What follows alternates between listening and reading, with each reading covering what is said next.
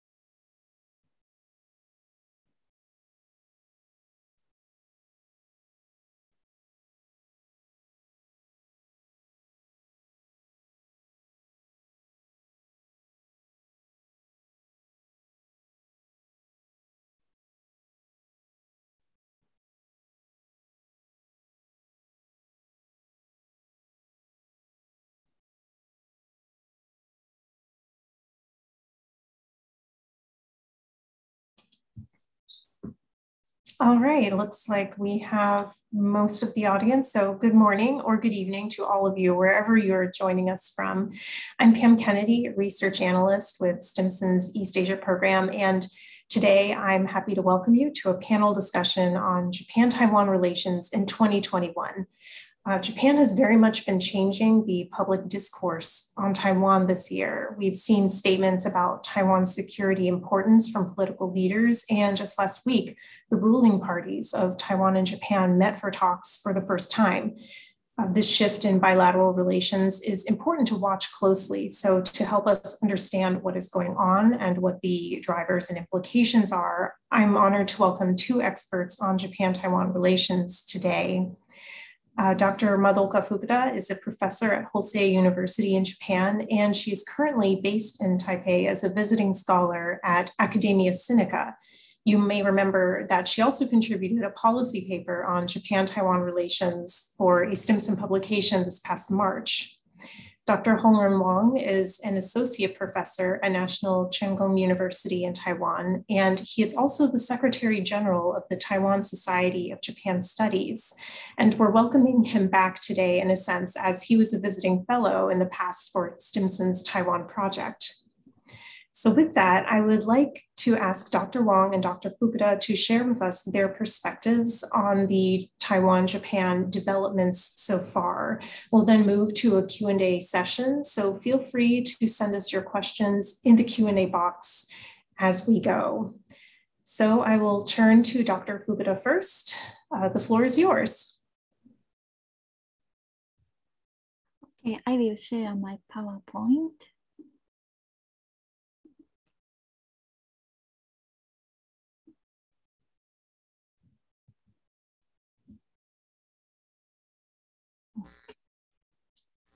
Okay, thank you for inviting me.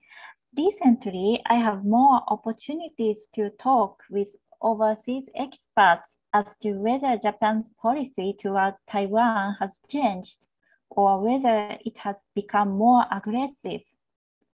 This is because, in addition to the official statement of position by the government, Japanese government officials and the Diet have often been delivering such messages since the Biden-Suga summit meeting that was held in April. Why is such a position continuing to be expressed? And do these messages really lead to a shift in Japan's policy towards Taiwan? I'd like to briefly share my thoughts on these issues. As I have pointed out in several articles, including the one published by the Stimson Center last March, the relationship between Japan and Taiwan has continued to grow, especially since the 1990s. However, it was just an extension of the relationship that resulted from the Sino-Japanese normalization in 1972.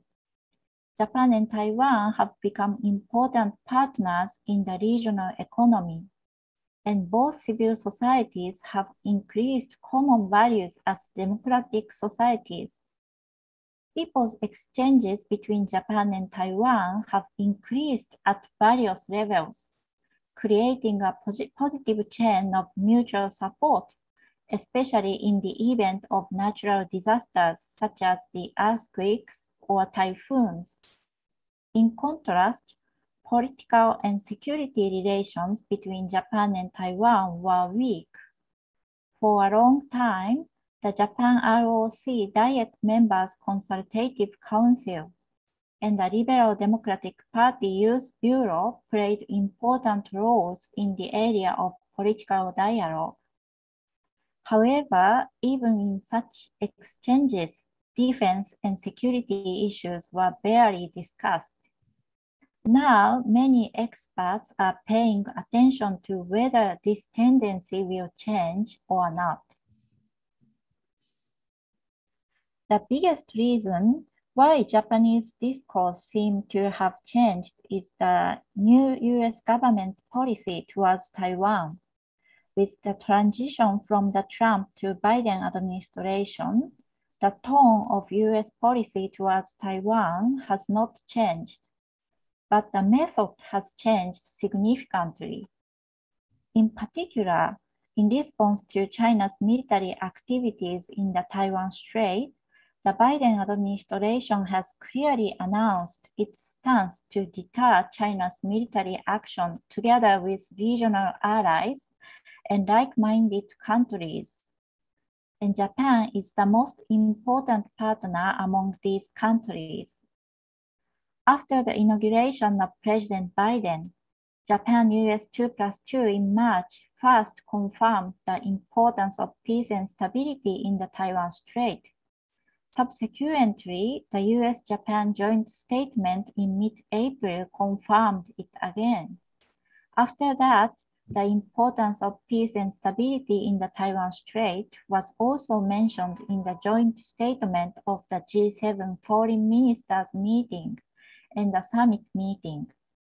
Furthermore, even in the framework where the United States didn't participate, such as the Japan-EU summit talks and the Japan-Australia 2+2, the Japanese government also confirmed that.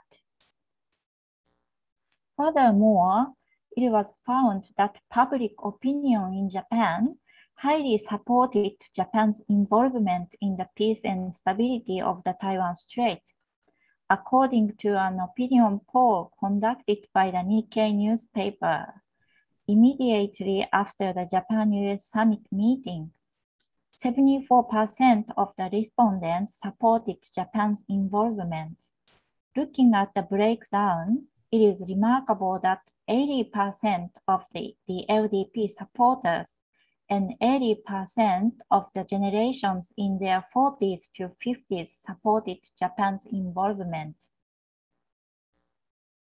In response to these trends, Japanese politics have also begun to show interest in the situation in the Taiwan Strait.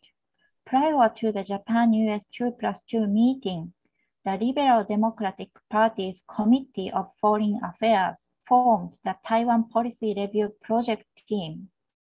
This team announced the first policy recommendation in June. After that, at the end of July, the trilateral strategic dialogue was held by lawmakers from Japan, the United States, and Taiwan. And in late August, the Japan-Taiwan 2+2 meeting was realized by the diplomatic and defense officers of the LDP and the DPP, which are the ruling parties of both Japan and Taiwan. The momentum for defense and security dialogue based on existing lawmakers' exchanges is certainly increasing. In addition, observers noted that the Japanese ministers made a series of statements that were different from the conventional position of the previous government. On June 28th, Yasuhide Nakayama emphasized that we must protect Taiwan and questioned the One China policy. In addition, on July 5th, Taro Aso, recognized that if China invaded Taiwan, it would be a situation threatening the survival of Japan. In response to these comments, Chief Cabinet Secretary Kato stated that both comments were different from the government's position. After that, he confirmed the cabinet's position, saying, "It is a hypothetical question how the government would react in case of a Taiwan contingency, and I'd like to refrain from giving a direct answer." Indeed, the Japanese government has not launched a new security policy for Taiwan. As an exception, the Defense White Paper published by the Ministry of Defense in July added an analysis of the situation in the Taiwan Strait, which was moved from the China section to the newly established US-China relationship section, and mentioned the importance of the stability of the situation surrounding Taiwan for the first time. Other developments in recent Japan-Taiwan relations are the Japanese movement to increase pineapple imports from Taiwan, Japan's provision of the AstraZeneca vaccine to Taiwan, and the Japanese House of Councillors resolution to support Taiwan's attendance at the WHA.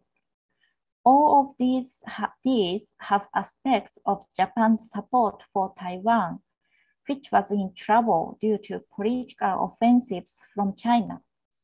However, such cooperation belongs to the area of non-traditional security or human security, and should be understood as a result of the improvement of closer relations among people and society between Japan and Taiwan.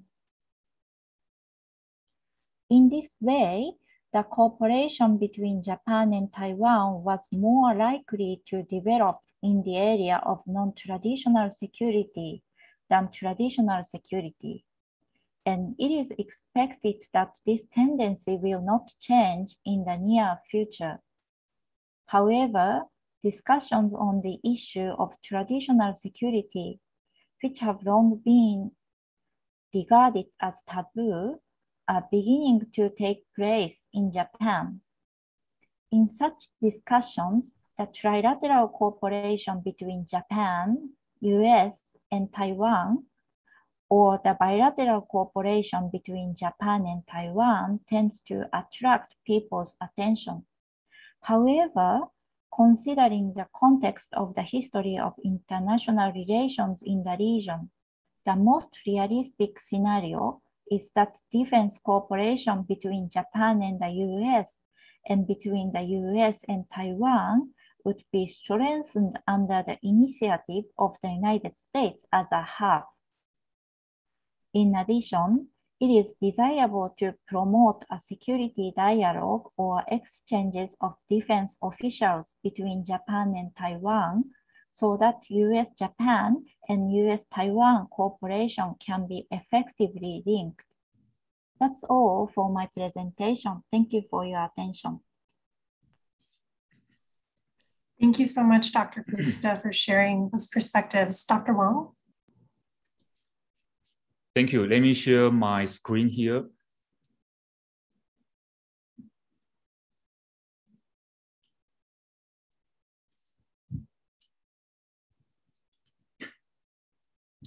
Thank you very much. It's also my pleasure to be here today and to be with Professor Fukuda to discuss today's topic regarding Taiwan-Japan relations.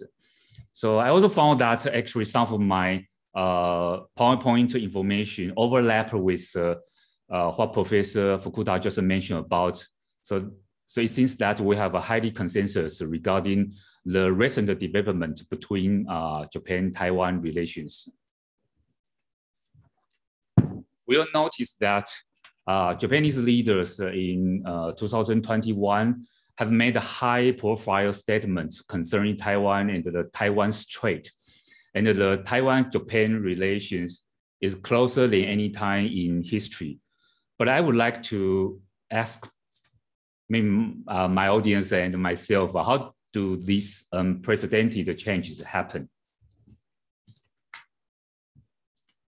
First of all, I would like to have all of you know that Japan is used to have a hedging policy toward China.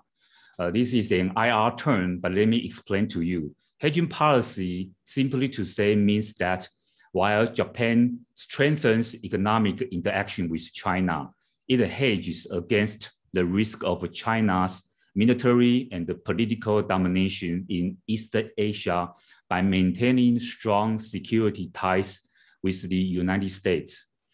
In fact, hedging policy is a policy that Japan tries to not displease two great powers, China and the United States.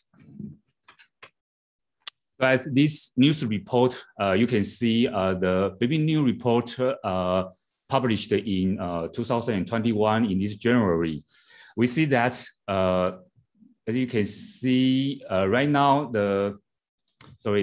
Japan and China, their economy ties is flourishing.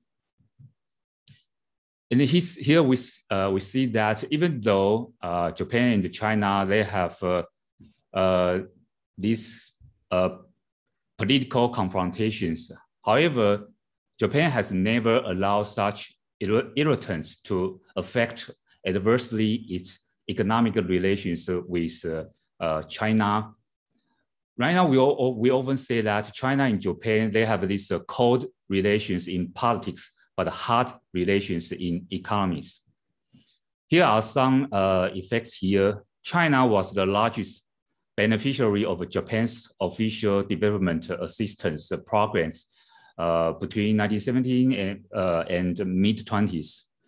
And today, we see that today, Japan is China's third largest source of foreign investment. Japan is China's third largest trading partner. And China is Japan's largest export market and trading partner. It represents more than 20% of Japan's total trade.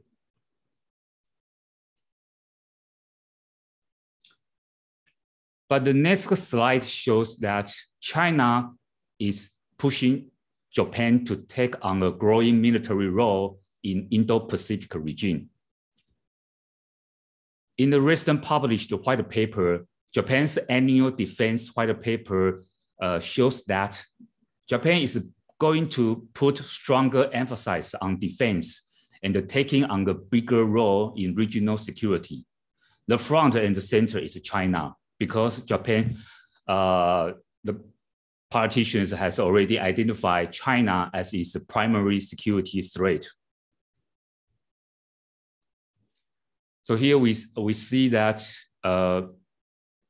the defense minister, Japan's defense minister, Nobuo Kishi, mentioned that actually he is accusing China of attempting to change the status quo in the region waters. The white paper published by the Japanese government also states that the stabilizing the situation surrounding Taiwan is important for Japan's security and the stability of the international community. So actually, it was Abe, the former prime minister, who came up with this call for like-minded countries to protect freedom and security in the Indo-Pacific region. I think the important point I would like to illustrate here is that Abe saying that Japan knows that it cannot contain China, so it is trying to build a network of like-minded countries to protect rural-based water. Actually, Taiwan has already included in these like-minded countries. So that's kind of identity formation process that I will mention later on. So now I would like to ask, how do Taiwan and Japan relations warm up? I provide 3 factors: assigning social roles with each other, identity formation process, and the US assistance. Those 3 factors I think quite important at least in the past 10 years to formate this, to warm up this political relationship between Taiwan and Japan. I will just briefly introduce my ideas here. So let me show you some evidence about how these three factors work on this Taiwan-Japan relationship. As you can see here from this slide, at least 10 years ago, the chemical between Taiwan and Japan already changed due to this factor. Taiwan gives most in world to Japan. Taiwan actually has donated more money to earthquake-stricken Japan than any other country or region in the world, surprising the Japanese and making them realize that Taiwanese are true friends. So here we mention about, actually the idea of friends mentioned in this report is another image building, is another role assigned between these two countries. So next story is about Japan and Taiwan by this news report. Here describes that officially these two countries are strangers, but unofficially they are friends. The same report showing that this friendly attitude between toward Japan actually was reflected in these donations from Taiwan due to the earthquake. And actually another decision is that actually the local people in Japan, Professor Fukuda just mentioned about actually some people during that period of time, they were outraged when the Democratic Party of Japan, DPJ government, opted for strict adherence to its one China policy and rule out any Taiwanese presence at public events promoting disaster recoveries. So actually,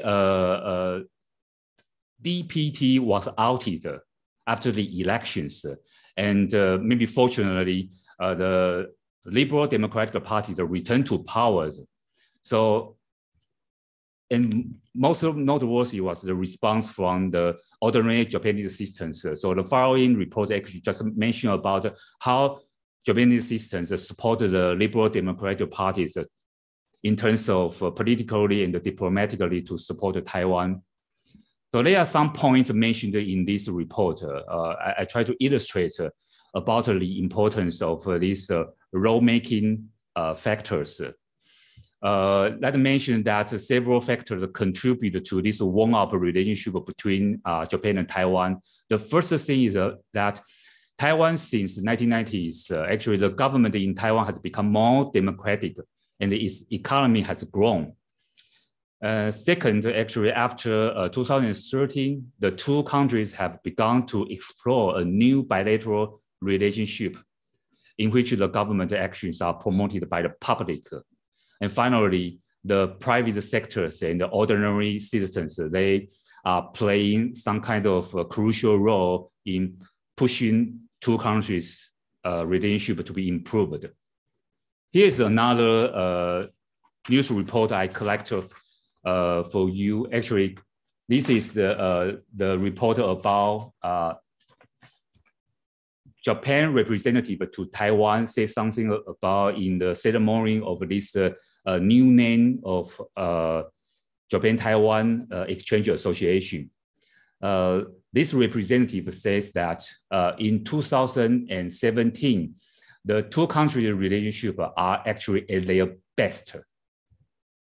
And during this period of time, this ceremony was to officially change the name of Japan's office on the Taiwan, actually it's a de facto embassy to the Japan-Taiwan Exchange Association.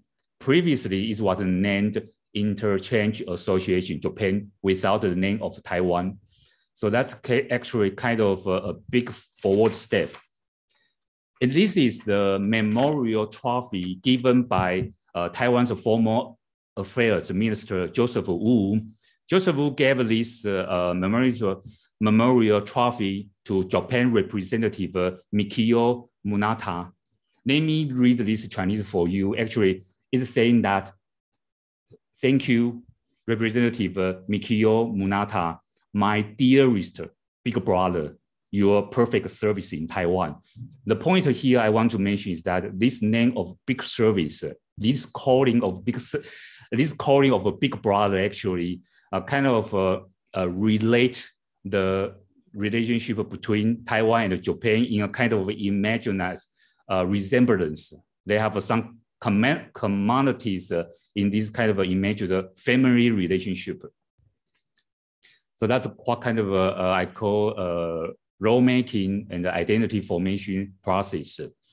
Former Prime Minister Abe showed his intention in 2020 to say that he would like to visit Taiwan in 2021. And here we see US assistance and US influence bring into this Japan and the US joint statement. Professor Fukuda also mentioned about in his presentation. In this joint statement, they are trying to figure out how far Japan might be willing to go to help defend the island, actually Taiwan, against an attack from China. Another showing of goodness from both Japan and the United States recently. One is Japanese donation of vaccines actually just arrived in 2021. Actually, that was an emergency of the pandemic situation in Taiwan. And the US sent Taiwan 2.5 million vaccines doses. That's tripling its original promises. Recently, we have this first time trilateral dialogue between Taiwan, Japan, and the United States, between the three countries' lawmakers in 2021 in July. So that's the first edition of the trilateral strategic dialogue between the three countries. As one US participant mentioned that cooperation among Taiwan, Japan, and the United States will enhance global economic prosperity while countering predatory actions by the Chinese Communist parties. During this first time edition of trilateral dialogue, we have a very special guest from Japan. It was former Prime Minister Abe, a very special guest showing up in this trilateral dialogue. So sometimes Taiwanese media see this as a very big step forward between the relationship Taiwan and Japan. Just happened last week. Japan, Taiwan, actually the two ruling parties, they have these visual meetings online. So Japan, Taiwan lawmakers, they discuss this China threat. I'm going to end up my presentation, but before that, I think from my presentation, I also think about some extended questions. Maybe we can think about maybe my audience, we can also think about together. Because I found it interesting that since the Japanese leaders in 2021 have made high-profile statements concerning Taiwan and the Taiwan Strait, the recent development indicate a major change in Japan's official postures. That's kind of one big question. Many people in Taiwan, they are quite interested in. And the second question is that why does Japan show its support for Taiwan at the risk of sacrificing Japan-China relationship? Finally, I would like to probably also ask myself why it is Prime Minister Yoshihide Suga instead of Prime Minister Abe in the Trump area. Sorry, that's a typo. That raises issues of Taiwan defense against China. That's all my today. Thank you very much for your listening.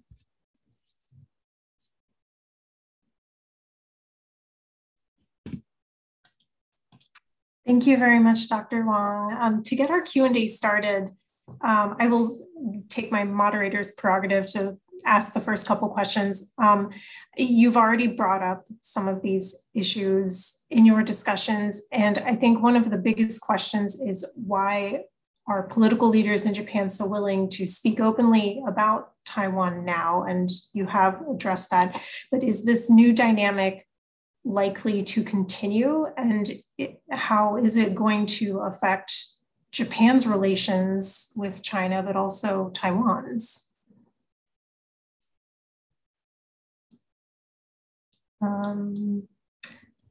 Dr. Fukuda, would you like to address that first? Okay, thank you for your question.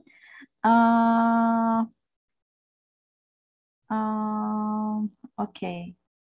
In my understanding, Japanese leaders perceive that Chinese military activities in the East and South China Sea have become new normal and could escalate further in the near future. I think Japanese political leaders speaking reflect such a perception. So if this condition doesn't change, the speaking out, such kinds of speaking out should continue. And as I mentioned in my presentation, the US expectation to state the commitment towards the peace and stability in the Taiwan Strait together with Japan and support from Japanese public opinions also encourage Japanese leaders to do so. In this context, if the United States policy towards China and Taiwan change, the speaking out should also change. And furthermore, it's just my impression, but Japanese leaders may be impatient about not being prepared for a Taiwan contingency at all at this time, at this moment. If so, when they can feel confident about US-Japan cooperation on the Taiwan issue, the speaking out may be diminished. That's my view. Thank you. That makes sense. There are a lot of good reasons why Japanese political leaders see that now as an opportune time to address the Taiwan issue. Dr. Wang, what do you think? Is this trajectory we've seen between Taiwan and Japan going to continue for the foreseeable future, or are there other factors we should consider? Yeah, thank you. I think it is very likely to continue even after we need to think about actually Japan is going to have a new election in October. But from my perspective, I think it is likely to continue the current relationship after the election in October. Certainly from Taiwan's perspective, I myself or we actually would like this new dynamic to continue in a positive way in the future. And from the Japan's view, I believe that the government will follow, the Japanese government will follow the US foot and work with Taiwanese government, political parties, or even societies, including enterprises on their concerned issues. Probably GCTF, this global cooperation and the training framework project initiated by both Taiwan and the United States will be a good framework for, or will be an ideal place for Japan to participate. So we can have this trilateral cooperation between the three countries. In terms of how the dynamic changes of Taiwan-Japan relationship will impact with their relationship with China or Beijing, I believe that Beijing right now is just watching how Japan or Taiwan is violating this one China principle. But Beijing will find a good time of opportunity, I believe, to punish the both countries, unfortunately. For example, I think China can use its new Coast Guard role to intimidate Japanese vessels and even fire a weapon against them when China thinks it is necessary. Besides, the Japan-controlled, China-claimed Senkaku Islands will be China's target in the future again. I think China can raise the sovereignty issue again by harassing the Senkaku Islands. When I say harassing, it's kind of like how China is treating Taiwan right now, because they have these air jets in our southwest areas, probably almost every day, every week. So right now we have this threat from Taiwan's southwest coast from China. So it's kind of harassing. It's not actually going to attack you, but it's kind of harass you. Thank you. Thank you. I also wanted to ask, because of the breadth of Japan-Taiwan relations, there's been a lot of attention recently on the defense and security aspects of the relationship and how they are thin and being strengthened, perhaps. But in your perspectives, what is the most valuable area for Japan and Taiwan to increase their cooperation at the moment? I'll start with Dr. Wang, actually, and we'll go to Dr. Fukuda. Okay. I think there are three areas, probably Taiwan and Japan, they can have or they can continue substantive cooperation. The first point is probably they can to encourage both sides to have this particular type of party-to-party dialogue, like what they did last Friday. The two ruling parties, actually, they have these virtual meetings online. But I think it should not be limited to the ruling party. The dialogue can be applied to, for example, the rising party, such as Taiwan People's Party, led by the current Taipei Mayor Kerwin-Tze. The point here I would like to emphasize is that different types of a group in both countries can start to have more interactions in order to build up their consensus on certain regional issues. Second point or second area, I think both countries can work together is this trilateral or quad format meeting would be another important area for both countries to work together.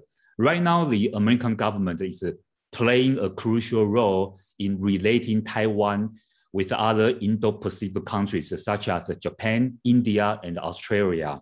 I think it's already have a good model there. So, so far they already have this foundation, and I believe Taiwan and Japan, they can, or they will increase their substantial cooperation in those different venues. Finally, in addition to those areas such as national defense and foreign affairs, that Taiwan and Japan can or should work together, I think be more specific. Both countries can have more conversations on regional security issues, especially on non-traditional security issues, such as the spread of virus, swine fever, pandemic prevention, research on vaccine, climate change, sea quake, clean energy, and so on. So that's 3 points I would like to raise. Thank you. Dr. Fukuda, what is your view? Okay, thank you for your question. I think that the development of economic relations and people's exchanges is the most important area in Japan-Taiwan relations. This is because historically, Japan and Taiwan are neighbors with close economic exchanges and have developed in the interdependent relations together. And today, economic relations are also heavily involved in security issues. I believe it is important for Japan and Taiwan to communicate closely and work together to ensure that Taiwan is not isolated in the development of regional economic cooperation, especially in the near future. Whether Taiwan will be able to participate in the CPTPP will be a critical issue for Japan-Taiwan relations. I also think that Japan and Taiwan should communicate well and cooperate with each other in these areas, as well as in promoting dialogue in the area of defense and security. so as not to overstimulate China. Specifically, I think it is desirable to quietly build the necessary cooperation rather than having the promotion of strengthened bilateral cooperation. That's my opinion. Thank you, Dr. Fukuda. We actually have a question for you from the audience that I will start with to break into the audience Q&A. Randy Lieberman asks you to clarify the rationale for why Prime Minister Suga walked back the initial comments on Taiwan, like in the joint statement. And do you also, as a secondary question, do you think that Japan will be able to join the Five Eyes network? Thank you for two very important questions. For the first question, the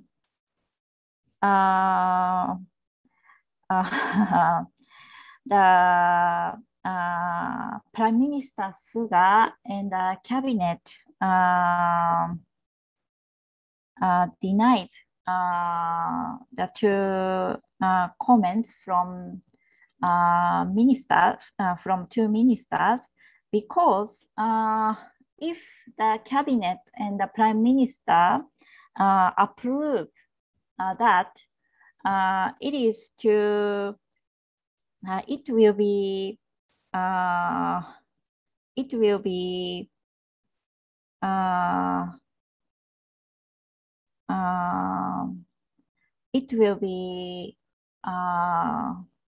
how can I say, it will deny the history of between Japan and China since 1972, and it will be a really big change of the Japanese position in the international relations and regional politics since 1970s. So, they can't easily approve such comments from two ministers. That's my view. And about the Taiwan contingency, the government position is they can't say nothing about that. They can't clarify the foreseeable situation and plans at this moment. So, the cabinet have to deny the comments from Minister Aso. And second question about Five Eyes, I think Japanese position is now really closer to the countries of Five Eyes, but there are still some different, especially in the issue of human rights and position about the issue of Hong Kong. So how can I say, at this time, it is not so clear that Japan will join in the Five Eyes or not. That's my view. Thank you. Thanks, Dr. Fukuda. Dr. Wong, I have a question that I think would be best answered by you. This is from Jada Frazier. How has the US and Japanese support for Taiwan recently impacted Taiwan's ability to play a role in international organizations? Do you see the outpouring of support making a substantial impact in Taiwan's real capacity in that area? Yes, I think it has a substantial impact on Taiwan, especially it gave the current, I mean, of course, we need support from all over the world, not only two countries, but we have to admit that the United States and Japan, they are our long allies as well as friends. So their support actually matters a lot, especially in terms of their influence in the world politics. Japan is the regional great power, and the United States is the superpower in the world. We have to admit that. But I think in the past, both countries, they have this ambiguous policy toward both Taiwan and China. But I think something changes since at least the Trump administration. Even though the Trump administration did not actually change this one China policy, but kind of make some substantial influence. For example, the Biden administration kind of so far need to follow the Trump's some foreign policy idea to continue this Trumpism. So I think most of people in Taiwan, they will agree that right now, both United States and Japan, they have already changed their policy from ambiguous policy to clarity, actually. So that gives China a very clear message that, you can just play the game between Taiwan and the United States or Japan. Right now, Taiwan's friend, United States and Japan, they make a clear message. It's also kind of you can have this deterrence effect. Actually, I know that Taiwan, United States, or Japan, neither country, they would like to wage a war with China. But we show our intention together, work together to kind of to prevent any situation become worse. So to answer your questions, I think both countries' support are quite important to encourage Taiwan's people, or give us some kind of confidence to continue our current status quo policy or harmonious policy in the regional participation. Thank you.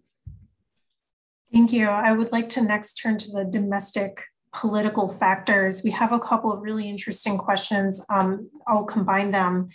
Michael Fonte asks how we should assess the split in the LDP in Japan between those who are focused on the economic relations with China and those more focused on the security issues. In particular, I guess the lawmakers who support closer relations with Taiwan.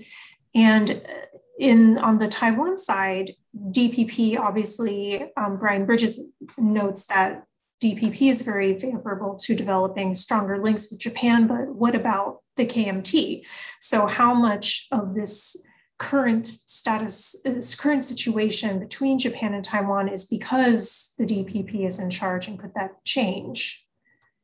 Let's see, I think I will start with Dr. Fukuda, and you can address either the Japan or the Taiwan related question.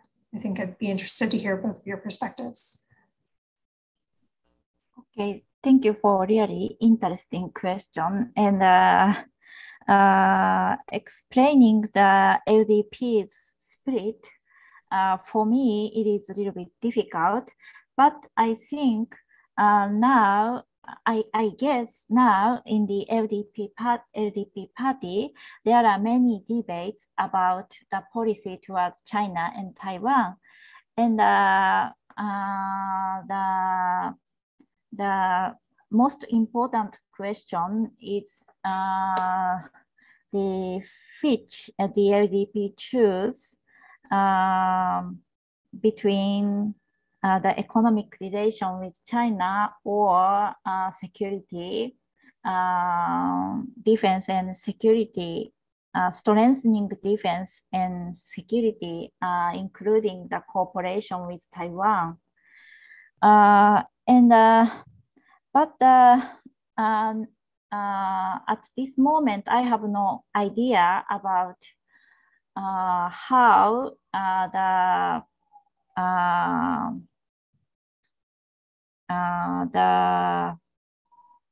such a debate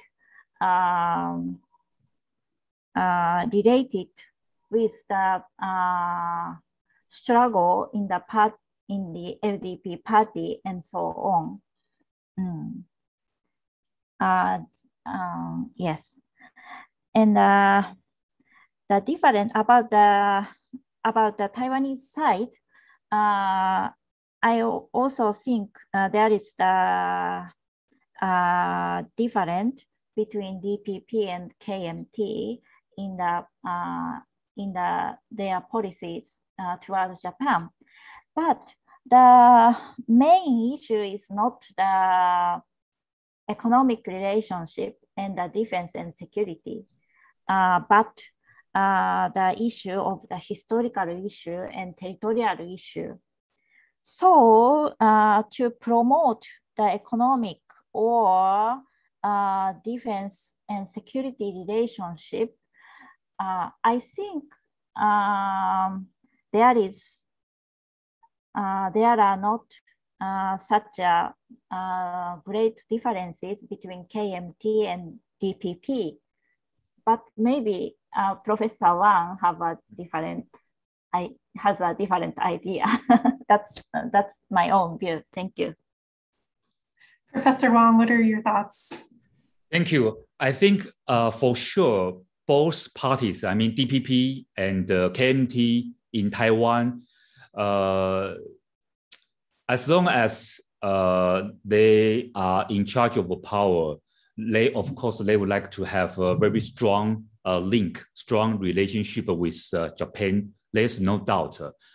So that's kind of the intention of the whole society in Taiwan. I don't think KMT would say that, okay, we don't need support from Japan. That's impossible. But right now, because the KMT party, they are the opposition party, they kind of so picky about the ruling parties, every policy toward Japan. For example, previously they criticized of ruling party DPP regarding the discussion of importing those the so-called nuclear food, the nuclear food from Japan. Even if the Japanese government claimed that everything already exempt without any security issues. But as a strategy, I think the KMT, they always try to criticize the current ruling party. And I think our audience is quite right saying about Ma Ying-jeou, our previous president. He is kind of just one of many KMT supporters who have this negative attitude toward Japan due to their historical memory, even though those historical memory taught by the textbook, not just they experiences those tragedy in person. So they have this. I mean, they have been constrained by this historical memory. That's one issue, and the second important issue is that they still have this Republic of China, Taiwan's former official name, Republic of China. They still have this Republic of China syndrome. I would say that. So they so care about whether, I mean, they talk about the Senkaku Island issue. So that these disputed islands right now, of course, we have a different legal views on, this thing about the Senkaku Islands. But they, I mean, many people like Ma Ying-jeou because they kind of go aside with the mainland Chinese. So they will care about this sovereignty issue over Senkaku Island, which actually contribute their negative attitude towards Japan. But the current ruling party, DPP, they don't have this burden, maybe the burden of history. So they will have a more open policy toward Japan, even regard these Senkaku Island issues, because we can have a dialogue, we can have open dialogue to discuss this disputed island, but this disputed island, according to my understanding, from the perspective of Taipei, the ruling party should not prevent both sides to improve, their relationship in the future. Thank you. Thank you. And since we have just 5 minutes left, this may be our last question. I'm going to try and cram 3 questions in together. We have several questions relating to a contingency in the Taiwan Strait. So what is the role of Japan's, what role would Japan play perhaps in a Taiwan contingency? Has there been any discussion? Dave Brown asks about amending the US-Japan defense guidelines to consider what sort of cooperation Japan would provide. And finally, Ezekiel Tan asks a really good question. How has the US's recent missteps in Afghanistan and the inability to influence the situation in Myanmar, how has that changed or affected the security calculus of Japan and Taiwan vis-a-vis China? I think I'll have to start with Dr. Fukuda. If you have any thoughts on Japanese cooperation in a Taiwan-related contingency or a contingency in East China Sea. Okay, as I presented, the main role of Japan is at first their own defense, strengthen their own defense, and then in the context of the alliance with the United States, they have to clarify their role in the case of Taiwan contingency. And about the guideline, it is really difficult question, and I really don't know, and many experts in Japan also don't know whether there is such a guideline or not, and if there is a guideline, what kind of contents it includes.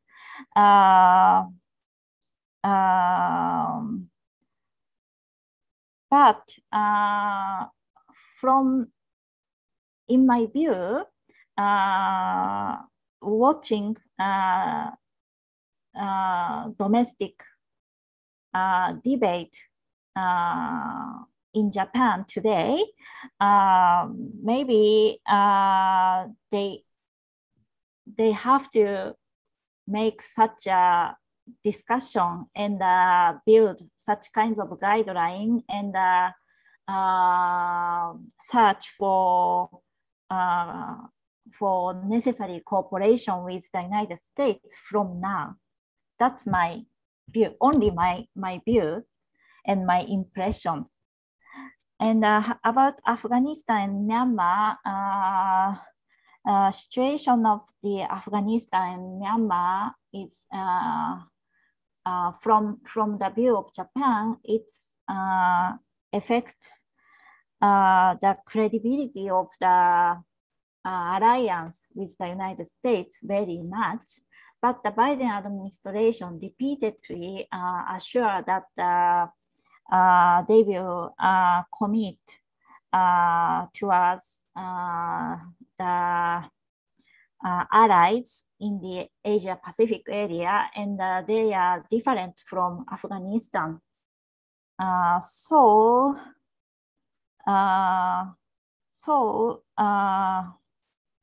In my opinion,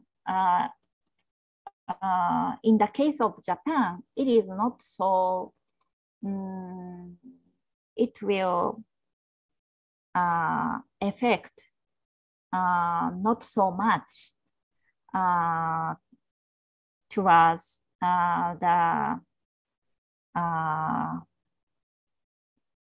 the credibility of the alliance between Japan and the United States. Thank you. That's a very good point on the guidelines. That is such a delicate and quiet discussion that's happening, I'm sure. Dr. Wong, what are your thoughts? Thank you. Let me just answer this Afghanistan questions. I don't think, my answer is quite simple. I don't think the Afghanistan case has changed or affect the security calculus of Japan or Taiwan, even of the United States, because we already actually have this consensus in Taiwan that Afghanistan is very different from Taiwan. I mean, there are two different cases. Especially when we are facing this rising China's rising power. And I believe that Japan, Taiwan, and also United States, we will continue our we will continue our cooperation, especially when we are facing not Afghanistan, we are facing China. It is probably right now the third or the second largest military country in the world in terms of their investment in the military modernization. It already passed Japan, I guess. So I believe that in terms of this strategic need, the United States and Japan, I mean, they will continue to work together to help Taiwan, to prevent this potential threat from China. Thank you. Thank you very much. And we are at 9:01 a.m. here, and it's 9:01 p.m. in Taipei for our speakers. So it's getting late. With that, thank you so much, Dr. Wong, Dr. Fukuda, for joining us today and sharing your insights on the trajectory and the breadth of issues in Japan-Taiwan relations. I'm sure over the next few months, we're going to continue to see some really interesting and important developments to follow. And for our audience, thank you very much for tuning in, for sending in your questions. I'm sorry we couldn't get to every question. There were so many, so thank you for joining us today. And this will conclude the webinar. Thank you very much. Thank you very much.